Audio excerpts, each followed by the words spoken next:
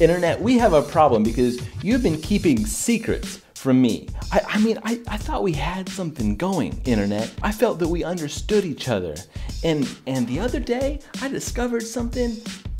I thought we knew everything about each other. I guess it should come as no surprise. I mean, other people know you too. What am I saying? I'm saying, dear Internet, I discovered what you did, and I like it. So a long time ago, I made this video called the box model, box sizing, and box shadow. And I showed you that you can kind of cheat the box model, and you could fake borders, I guess, by using box shadow. And it's kind of a fun little trick. In fact, I used it here on the Killing It with jQuery course website. I used it right here because you can see that I have this content width, right? Everything is 360 pixels wide. And then when I get to this content well, I wanted this gray box to be outside of, like, I wanted it to be bigger than everything else. But the content well that I had was constricting the width of it, and I don't know, maybe it was just too lazy just to code it to make it bigger. And so what I did is I actually used box shadow. You see how it extends outside of the actual div? How the gray feeling of it extends outside of the div. Those are box shadows right here. If I turn on this box shadow, that's the actual div it's in. There's no padding. It's just box shadow that's extending the visual feel of that box. It's kind of funny, actually. I was laughing to myself when I did it. Background pink, just to show you what's up. So what I want to do today is show you another thing that I just discovered about box shadow that just like blew my mind. I thought that you couldn't do what I'm about to show you with CSS. I thought there was no way to do it other than like making like multiple elements and hacking and nesting and things like that. Let me show you what I just discovered. And you might have already known this, but it's my channel and I want to talk about it, gosh darn it. And so here we are.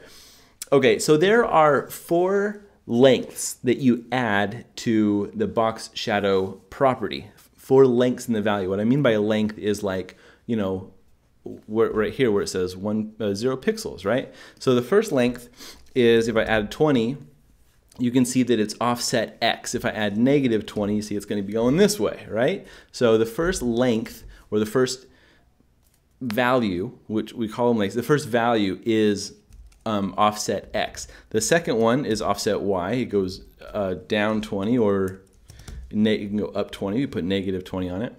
Okay, and the second one is called blur, obviously, and the third one is called spread. Now spread is something that is kind of, calling it spread is really what limited my thinking, because we have a value for spread in Photoshop, and what it does in Photoshop is, let me show you here. So we have a 20 pixel blur, and I'm going to put like a 15 pixel spread on it. What it does is let me see, do you kind of see that working?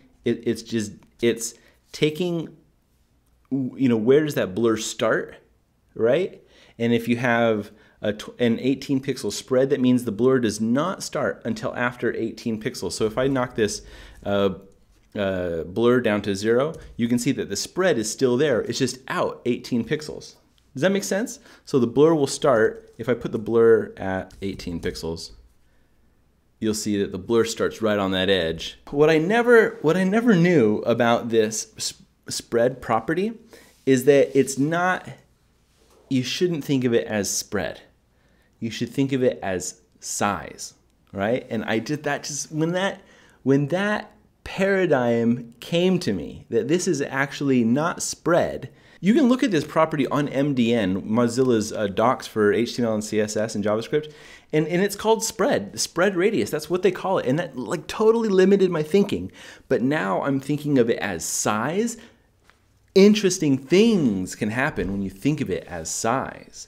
So let's go back here and let's just set up, let's call it 0, and we'll set up a regular kind of like, well, actually, let's change this. Let's change the color a little bit. So let's move it back to this blue that I had,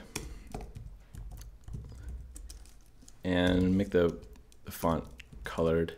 Now I want to make the blur 10, and we'll offset it by like 7 pixels. Okay. Now, how do you in CSS make a button stand off the page, right? If we look at like material, they do a lot of buttons off the page. Material design fab. All right, let's look at the buttons on materialize whatever. What is this, a framework? You see, like when I hover over this button, the box shadow grows. Now what's happening here, let's look at it. I'm getting really nerdy and into this because this is just kind of just really blew my mind this week. Okay, so let's look at it. We have this button and it's got the class of floating, and let's look at the hover state of it. So you see how it, when I hovered over it, I'm gonna click this button, it's gonna get the hover, the box shadow grows. Let's see what's actually happening. So normally it's 2 pixels down, 5 pixels blur, 0 pixels spread. And then when you hover over it, it goes 5 pixels down, right? From 2 to 5, 11 pixels blur, 0 pixels spread, and the opacity changes a little bit, I guess. Okay, so what we're doing is, let's go back to, this is all crazy. Let's go back to the box shadow. Okay, so let me write a box shadow for the hover here, and I'll just basically copy it and do what they did, which is to move it further away and to increase the blur. So let's say 17 and 20. So now this box shadow here should grow. And this is how we get the illusion that this button is coming up toward you on the z-axis, coming toward you. But there's this thing that I discovered about the box shadow property this week, and I'm saying I discovered, I'm sure a lot of people knew about this, but like this is just, it's making me go crazy. That this spread here, if you think about it as size, you can think that, okay, that can actually have a negative value on it. So right here, right here, let's just make this box shadow look better. Let's put -10 on it. And then move it down 17. Okay, now you see how it comes in from the edges right there? Oh my life, that's just the gorgeous. And so let's make the hover a little bit more exaggerated version of that. Let's say -20, and then we have to add another 10 pixels onto this, I think. 27, and don't change the blur. Oh, wow, did you see what happened? The box shadow is now getting smaller, and it should get lighter too. We should change this to like 2 or something. That's more realistic, right? And it would be even better is if we started translating this. So I'm going to transform, translate. Let's do up, like 10 pixels, so that it can get that feeling of coming towards us. Oh yeah, but see, we want to keep the shadow right here the whole time. See how it's moving up? I moved it up another 10 pixels, so I need to put it down. I need to translate it down, the box shadow, another 10 pixels. So this should be better. Oh yeah, wow, look at that. Look at that. That's a classy button. See how it's so realistic in the way that the box shadow behind it moves away, gets smaller, gets lighter, and the button itself is moving up. Now you can have a few things where the button's kind of getting like this herky-jerky moment right here when the target of your is moving. It can be a problem. There's ways around that. For example, we can put a wrapper around this button, target the wrapper, make the wrapper be the one that's making all this happen. I'm not going to show you that. You guys can use your imagination. But I wanted to share this crazy like box shadow thing that I've been using box shadow for years. I never knew this, and so that's got me going this week. Thanks for watching, and we'll see you next week. And keep on hacking, of course. Thank you for watching this awesome episode of Dev Tips, and guess what? We have, if you are doing website stuff, you probably want to talk to people who are also doing website stuff, who are cool and fun, and we are awesome together. So what I'm talking about is the Dev Tips community. If you go to patreon.com/devtips, you will find a community that supports this show by offering a few dollars, whatever you choose, for every episode that comes out. So for example, this episode was sponsored by, it was supported by, it was enabled by the Patreon community.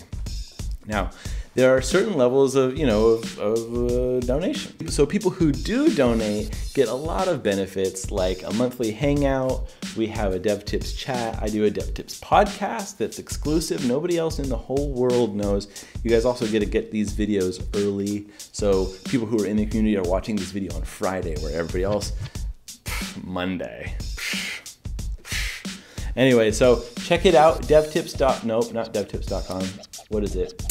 Patreon.com/devtips. Come join us, because it's worth it. What's up, dude? Hey, what's up, website, internet? Hey, what's up, internet? We got something to talk about today. What do we want to talk about? Talk about. Okay. Something about how you. Okay. Internet, we have a problem because you've been keeping secrets. I guess it should come as no surprise. I discovered what you did, and I like it. That was weird, right? That's kind of a ramble. Like, internet is like we're in a relationship with the internet. It's kind of weird. I look so blotchy.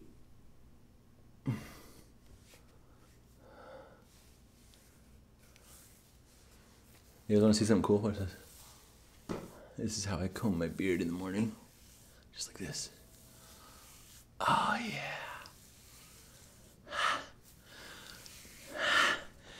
yeah.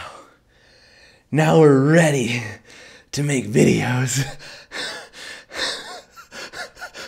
Oh, does that turn you on? Ooh, yeah. Look at this. Did you guys know my beard goes one way? My beard, this is the direction of my beard. So like these hairs are much longer than these ones because they comb under. I have a beard comb over. It's weird. Anyway, welcome to Dev Tips. This episode is frustrating and exciting at the same time. It's frustrating because I didn't know something that is awesome for a very long time, and I recently discovered it, and I'm going to share that with you in today's episode.